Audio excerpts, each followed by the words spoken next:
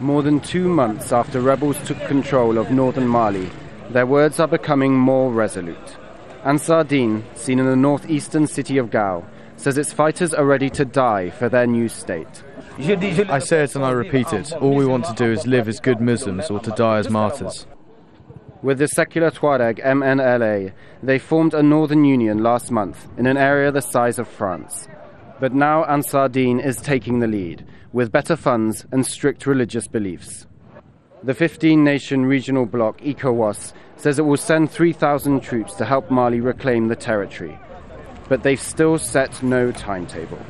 Sources close to the group say it is being held back by financing and the lack of a clear mandate. Any planned military action is being met with defiance. I'm 100% convinced that the Malian army will never win over Ansar Dine. Never.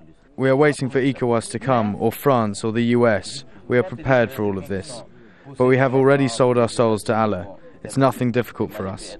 Niger's president has said Afghan and Pakistani groups are training recruits to send to the area.